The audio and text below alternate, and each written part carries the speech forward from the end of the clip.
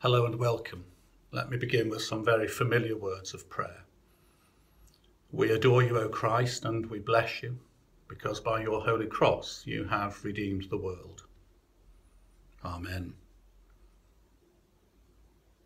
Well, this is undoubtedly a Holy Week like none other, and certainly not the Holy Week that I was planning at the beginning of Lent. But as we move forward during these great days, our loving prayer continues very much with all who are sick and suffering, with those who've been bereaved, and with all of those who are anxious or afraid. What also continues undoubtedly is our deep and abiding sense of gratitude for all of those who are working on the front line and for their amazing dedication and work. We are forever thankful. But as we go forward, we're deeply conscious of how challenging these days are. For all of us in our own particular contexts, we're missing so much that we love and value. We're missing being with family and friends, with colleagues. We're missing being in our places of worship together. And so moving forward, we speak to the Lord from our hearts of that deep sense of sadness. And we know that he journeys with us.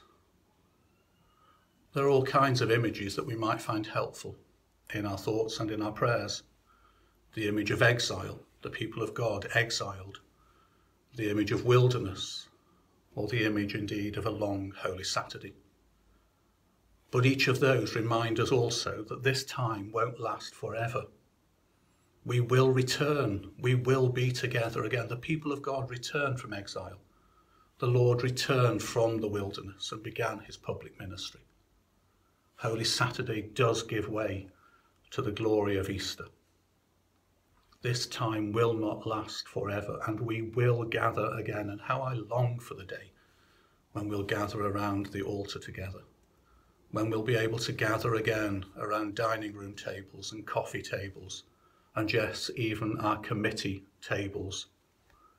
We will be together again. But as we move now into this very beautiful time, the great 3 days, the Triduum of Maundy Thursday evening, taking us through Good Friday, Holy Saturday, and into the joy of Easter. An image that I certainly will be praying with is the image you can see here behind me, one of the icons in my chapel that I often pray with. It's the image of Christ the friend. I first saw it when I went to Thésée for the first time, and it's a copy of a 7th century Egyptian icon, and very beautiful it is, I think. It speaks powerfully of that gift of friendship, the friendship of Jesus, and also reminds us of how beautiful a gift friendship is.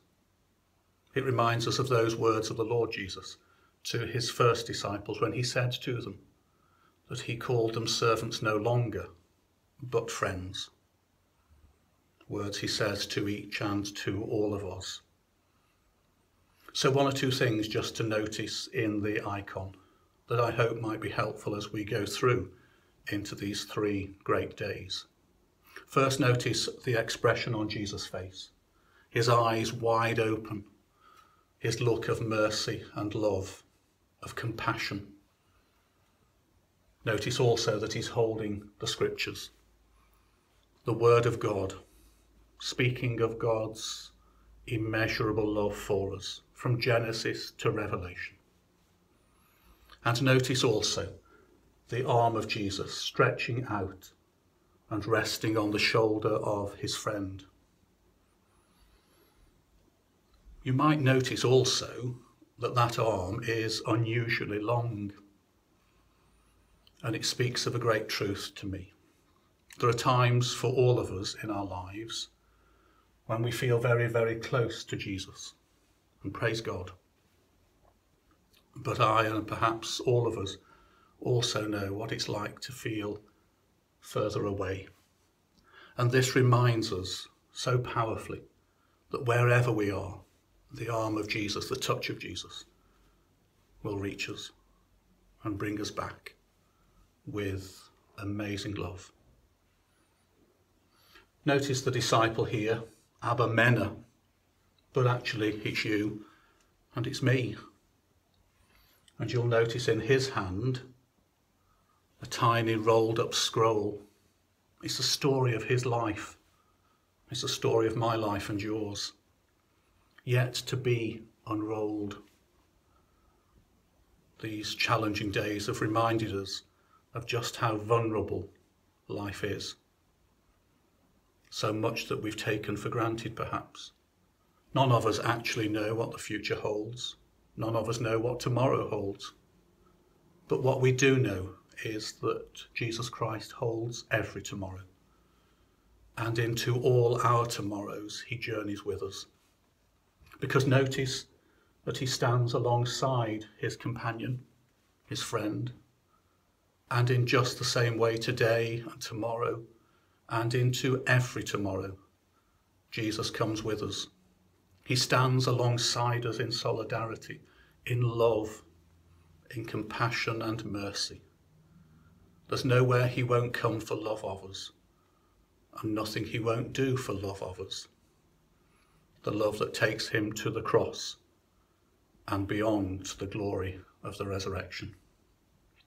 So journeying forward through the great 3 days, journeying on into the joy of Easter, journeying on into all our tomorrows, let's put our roots deep into our friendship with Jesus, through our prayer and worship at home in these days, and again when we can gather, when we come together in worship. Let's put those roots deep. Let's develop our friendship with Jesus, our friendship with others, and in all things, let us know the greatest truth, that Jesus Christ is the best of friends, who'll never let us down and who walks faithfully beside us.